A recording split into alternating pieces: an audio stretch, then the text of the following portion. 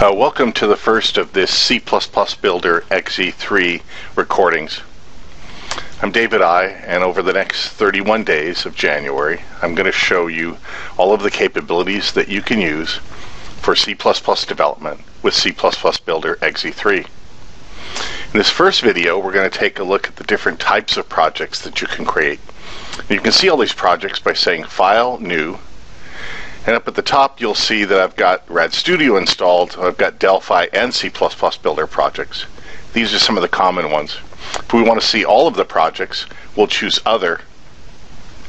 And then in the C++ Builder project area, we can see console applications, control panel apps, FireMonkey desktop apps, FireMonkey Metropolis, DLLs, service applications, VCL application, VCL Metropolis, ActiveX, C files, C++ source files, data modules, VCL forms and frames, DataSnap servers, web broker, SOAP server, and the WebStep technology. What we're going to do is just build a starting FireMonkey desktop application. So we'll click on the icon and click OK. The FireMonkey application can be either an HD or high definition 2D FireMonkey application, or we can create a 3D FireMonkey application. Let's just keep it simple and create an HD FireMonkey application. Now we've got a starting C++ project that's being created by the wizard, and in here we've got the source file, precompiled header file that's created, and we've got a form where we can drag and drop components. We can flip over to source code, and we can look at the header file if needed. Let's just do something real simple with the project. We're going to add a few components. So I'll hit F6, which brings up ID Insight, and let's add a button, and we'll add an edit box, and we'll also add a list box. This is the beginning application that we usually create as a start of doing C++ development in C++ Builder. We'll set the text property of the button to add. We're going to use this to take the contents of the edit box and add it to the list box. So we'll double click on the add button, and it'll bring up the event handler for the on button click. And here we can just say list box 1, and we can wait for the ID Insight and the parameter and code completion to come up in C++ Builder. And we can say let's take and add to the items, and we'll call the add method, and it's going to take a Unicode string, and we'll get from the edit box the string that we type in. We'll take its text property, and just in that code we say take the edit text, add it to the list items. So let's just run this application now in Windows 32-bit using the 32-bit C++ compiler. It'll compile and link the application, and now we've got our first simple application. So whatever we put in the edit box, click the add button, say hello world, for example, the answer to everything in the universe, 42. We've got our first application with a single line of C++ code. And of course everything that's underneath that's supported by the FireMonkey framework for building applications on Windows and Macintosh, and in the future on mobile platforms and other operating systems.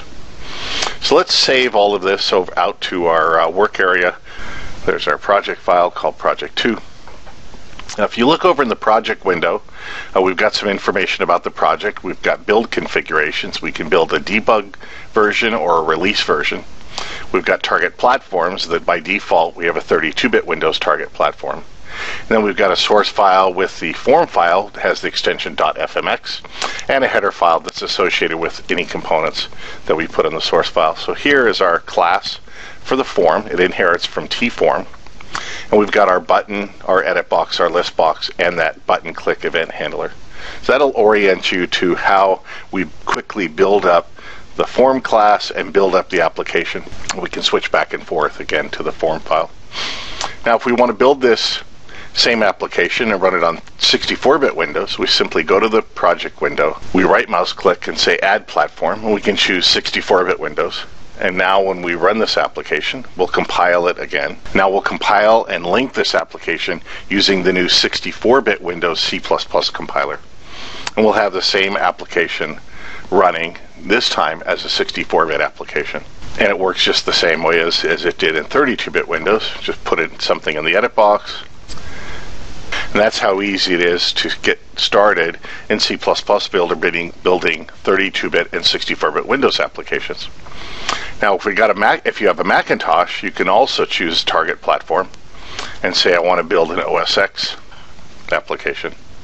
Now, in order to build for a Macintosh, we need to add what's called a remote profile to our application.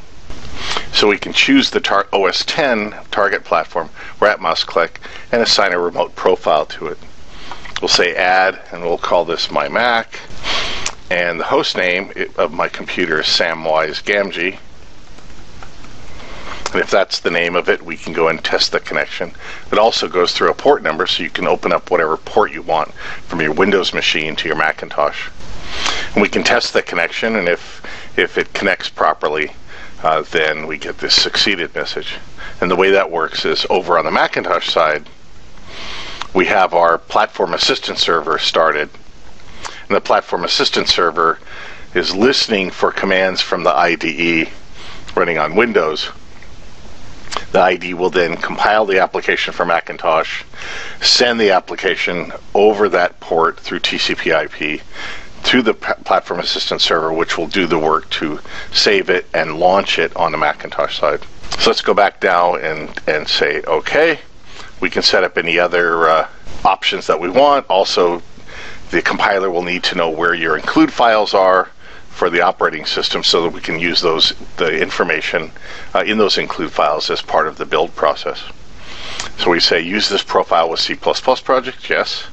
Click finish, and now we can build the application for a Macintosh. There's two different options in the OS X target platform tree. One is normal, which is building to run on your Macintosh directly. You can also build for the Macintosh application store. We're just going to build a normal application, either a debug or a release version. And once we've set up the connection to the Macintosh, we can simply go and click Run to compile and run the application for OS X. It will compile in the IDE, link in the IDE, and then when it's completed, it will deploy the application that's built and any runtime libraries that are required and other files required. And then we can switch over to the Macintosh and see the application running. Now over here on the Macintosh, we've started the Platform Assistant server. The Platform Assistant server listens on TCP/IP on a port that you specify. The IDE over on Windows will talk to the Platform Assistant server on the Macintosh, and it will use that to send applications over from the Windows IDE to the Macintosh, so you can execute your applications. It also performs other operations like sending and deploying additional files that are required for your application.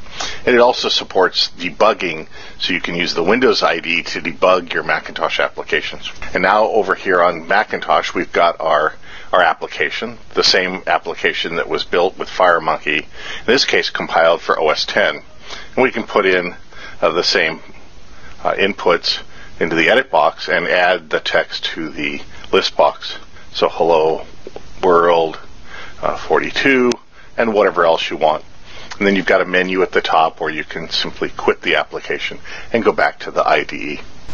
So there is building your first C++ Builder exe3 32-bit and 64-bit Windows application and Macintosh OS X application, all from the IDE using components and FireMonkey to do cross-platform development.